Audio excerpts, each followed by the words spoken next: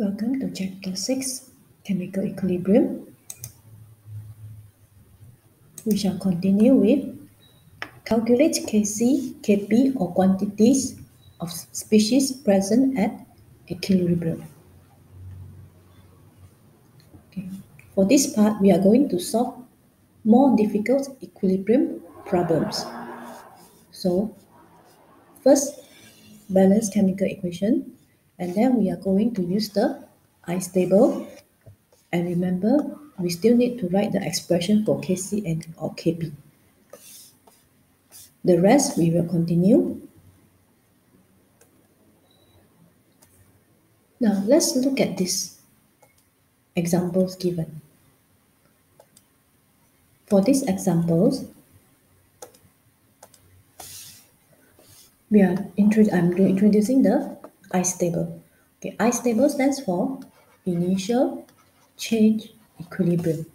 It is a simple matrix formalism that used to simplify the calculation in reversible equilibrium reactions. So remember, the ICE table is for the reversible reaction. So question starts with 0.05 molar of hydrogen iodide is inserted into a vessel at room temperature. Calculates the Kc for the reaction below at room temperature. So information is given, but how to put this information into ICE table? Now, let's do one by one. So we start off with initial first. And then given molarity, so we use the unit M, is inserted into a vessel. So this means that 0.5 molar of hydrogen iodide is the initial concentration. In the question, it never mentioned the concentration for hydrogen and iodine, means that there is no product formed yet. So this is reactant, these are the product. So if there's no information given to show that hydrogen and iodine present initially, means that they are not formed yet. So we put 0. Now, what happens during the process? Okay, means it's starting to change. The reactant hydrogen iodide has started to decrease or dissociate. But we don't know how much it dissociates, but we do know that the stoichiometric coefficient is 2 because when we balance the chemical equation, it is 2. For product hydrogen and iodine, the stoichiometry is 1. Therefore, we only plus X. Why do we use plus? Because it started to form or increase. Then we use minus for reactant because reactants start to decrease to change to product. Now, next one. After the changes, it will reach equilibrium. So this is the E. So at equilibrium, we will use initial minus changes. So that is the leftover at equilibrium. So at equilibrium, it is 0.5 minus 2x. And then at equilibrium, hydrogen and iodine has been formed. So remember, the expression for Kc, we use the concentration at equilibrium, not initial or change. So first step, write the expression and then we substitute the information from equilibrium. Now let's go for another example. Okay, same thing again. It mentioned ammonia gas and then asked to calculate Kp. So what we do is, remember, write down the reversible reaction and must have phase. And then it says that inserted inside, so the initial is 1.5. Then the changes, look at the stoichiometric coefficient. Even that this is produced, hydrogen gas is produced, so it increased by 3 times. So this is the equilibrium pressure where we are going to substitute into the equilibrium constant for partial pressure. So remember again, if there is no information given to show that nitrogen gas and hydrogen gas present initially, means that they are not formed yet, so we put 0. Now let's look at another question. It asks to find Kc and Kp. So we can start off with either Kc or we can start off with Kp, because Kp equals to Kc RT delta N. Okay, again, same thing. There is no information given on hydrogen and iodine. So there is no product formed initially. Now, let's try one question. 0.2 mole of hydrogen iodide is injected into a 0.5 liter flask at 298 Kelvin. Okay, this is important word. At equilibrium, the concentration of hydrogen and iodine is 0.05. Determine the equilibrium constant. C means we are looking for concentration. Okay, so how are we going to start? Now, first of all, write the reversible reaction. And don't forget about the reversible arrow and also the phase. Okay. Next one, we want to know, okay, it's given equilibrium here. So I would straight away write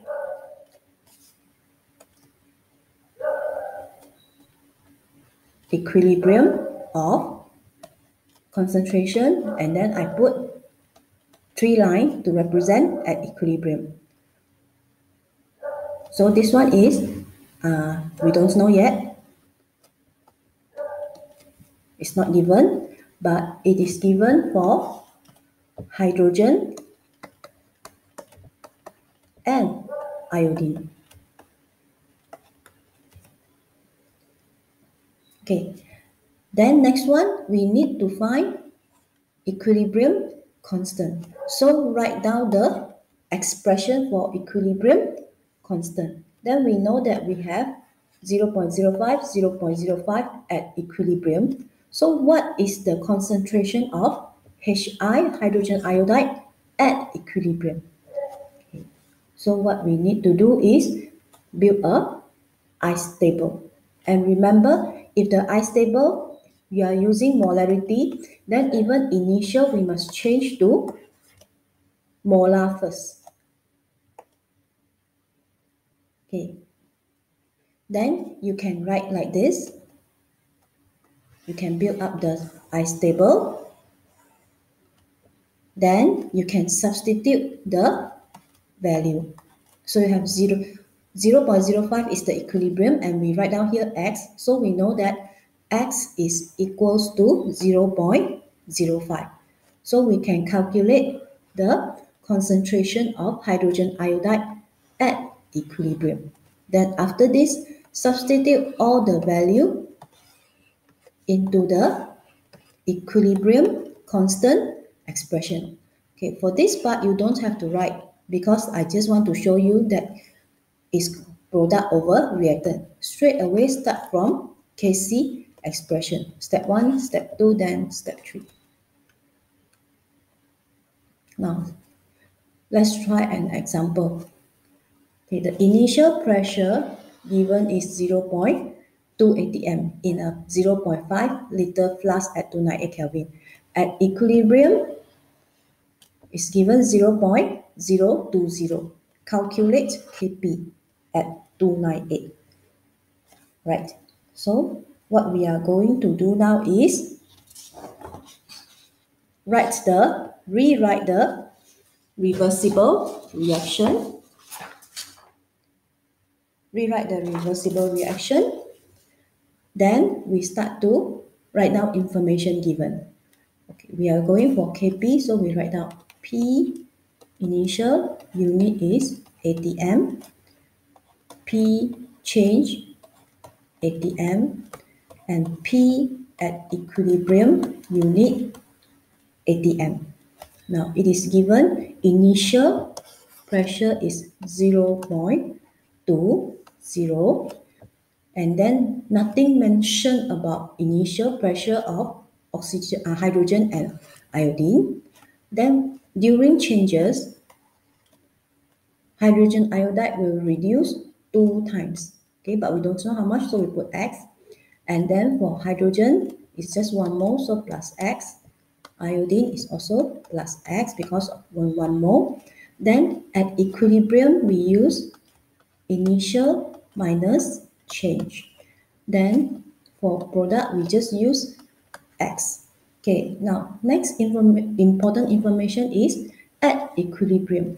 Hydrogen and iodine is the same pressure, so it is equals to 0.020, equals to 0.020, meaning that our pressure for hydrogen iodide will be 0.20 minus 2 times 0.020, and we will get 0.16. So this is the constant partial pressure at equilibrium. Now we are going to look for Kp. Okay, so Kp, first step, write down the expression. So we have hydrogen gas and iodine gas over hydrogen iodide. But we have 2 here, so mean it is power of 2. So substitute the value, the pressure at equilibrium. So it's 0.020, 0.020, and hydrogen iodide is 0.16.